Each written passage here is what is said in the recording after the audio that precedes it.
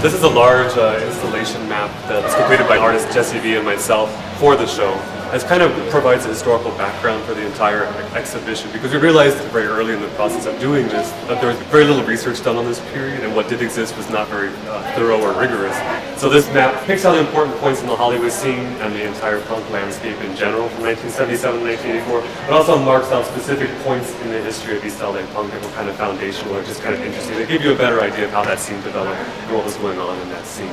And we realized if we were going to do this show and if we were going to talk about it in the catalog essays and even have a better idea of what we were doing in general, we had to do very ground level research on our own. So we looked at archives of the people who were part of that scene, artists, musicians, and kind of just scrounged all these materials from different resources. This is kind of our way of presenting that. Part of the point of the map is to emphasize the fact that everything, all the venues and all the outlets for zines, for records, for gigs and things like that were largely concentrated over here, and later on by like 78, 79 in downtown. And so we're kind of setting that in relation to what was going on in East LA. And although the bands would later be able to play clubs in Hollywood, you see you have some very few points over here where things were actually happening. And the reason we have question marks behind some of them is because we've come across these in research, but we're not quite sure. So we're hoping people answer those questions for us, because we want to know. A lot of these materials will be on a database at the UCLA Chicano Studies Research Center, so that we're creating kind of a foundation for future research in the process of doing the show. And through this map, I think you get the sense, and this is what we're hoping to convey, is the reason that the VEX started. And the VEX started in the self-help graphics in East LA, which is already a cultural arts center. Joe VEX was a beer salesman for Budweiser, wasn't he? I think Miller. Miller or something. And I remember he delivered these cases of beer right before these insane gigs in somebody's garage or backyard or some studio. He was like catching on to something was going on, because it was the synergy of the scenes was amazing. And to his credit, he just went for it. I think he gave the East LA scene an epicenter of its own. Just as artists in the East Side needed a place to exhibit and produce their work, because all those facilities and all those institutions were on the West Side, musicians also by 1979 were needing that kind of space, because the bands that were starting in East LA by 1979 couldn't get gigs in Hollywood clubs. The idea was like from 77 to 79 during the early LA punk scene, it was very fluid, very open, very experimental. Anyone could show up and join the band. By 1979, which most people would mark as the end of the early LA punk scene, it became much more closed off. You have a lot of cliques. The clubs are booking kind of bands that are established, and you have the onset of hardcore, which is pretty much, for the most part, a movement for young white men, right? So the band starting in East LA didn't necessarily have a place in Hollywood at that point, when they were all starting out around 1979, 1980. So they were all playing backyard parties, disco dances, high school dances, until the VEX started. And they all kind of came together, and a scene was born, and a kind of multi-dimensional scene that also involved the arts as well as music. And it became kind of a place. It only lasted for 6 months, but it was enough for a scene to coalesce, for other musicians to meet each other, for other artists to meet the musicians, and it kind of started a long period of collaboration between that group of people that lasted 3 or 4 years, 4 to 5 years, where musicians and artists were kind of exchanging very fluidly. There were fashion shows and photography, poster production, album cover production, performance art.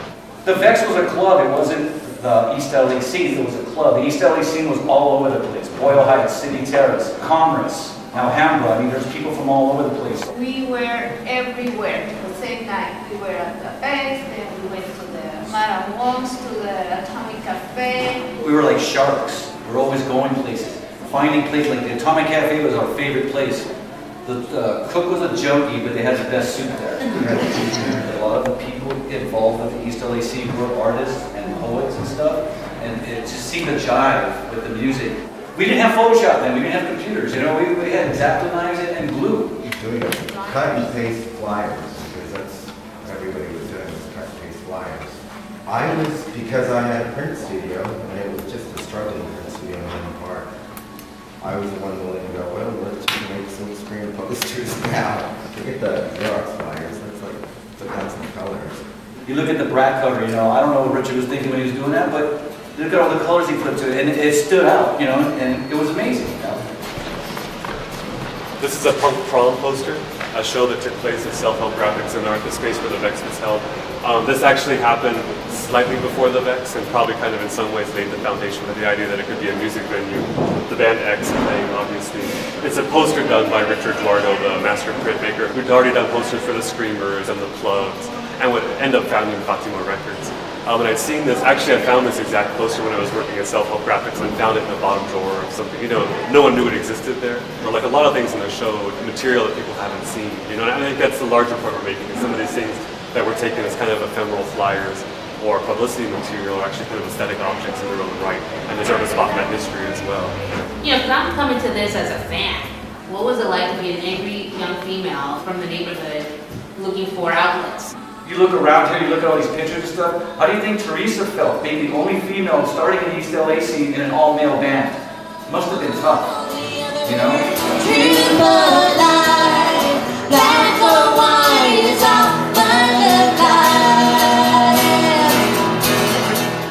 This is a piece by a younger artist, John Miner, who's a printmaker. He does posters for different gigs around town for punk bands and things like that. And for this show, he went around actually to an X show that happened recently and just asked the girls that were in line if they would mind standing posing for a photo. And it's still cool because it's not computerized, it's still done by hand. You still got to burn a screen, you still got to get the ink and scrape it down, you still got to get those colors together. So it's great because everything is done by hand. So John Miner, another printmaker who's in the show, Cioffi actually trained with Richard Guarda, who did the Punk Prom poster, who did a lot of the album design, and now are both master printers in their own right. Because this was a multimedia scene and a multimedia movement, trying to incorporate all those elements into the show. And Diane Gamboa, who was a part of the original scene, who was a photographer at the time, an artist, kind of like a multimedia artist doing photography and fashion design, and she created for us a large installation that kind of replicates some of the backdrops she used to do for the bands. But it's a great piece. It's enormous, and she did it just particularly for this show.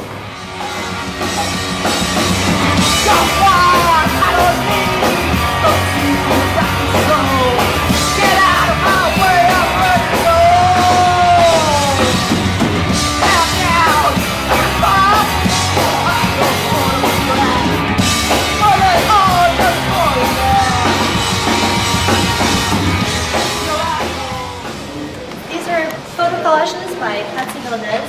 They are from 1987, and they haven't really been shown before. They were kind of in a dusty state. Yeah, they were sitting in her garage collecting dust. Really? Yeah.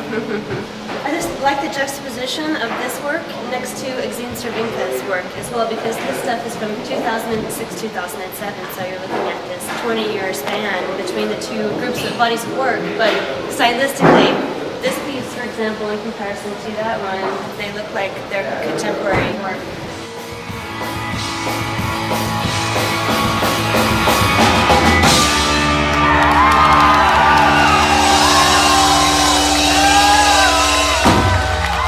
When the gigs were over, the band managed to wind up with $60 for their part. When you watch them split it $15, you realize that this was not about making money.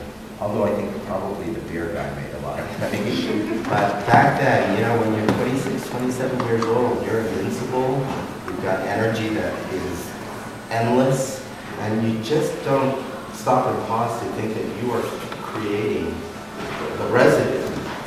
30 years later, now that you see it, it's like, oh my God, some shit went down. Wow.